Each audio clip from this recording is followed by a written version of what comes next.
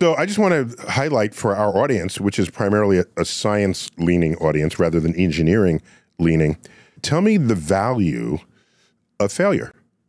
Let's just start there. I'll answer that with a quick story, which is a lot of legacy government and NASA programs have this failure is not an option moniker to them.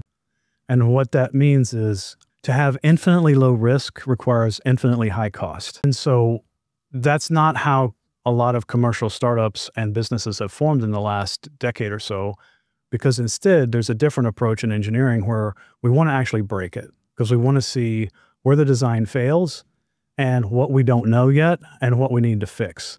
And I think a lot of the legacy NASA programs have suffered at times because they've had to try to get everything right on the first go. And that's a pretty tall order. That's why these aerospace programs have taken so much longer than anybody ever wanted from a schedule-wise or from a cost standpoint. So I think Elon, in the early days, was very visible with his rocket failures. And he made a very important point at every turn. We're going to learn something from this.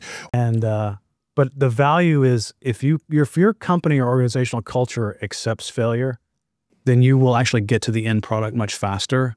There it is right there.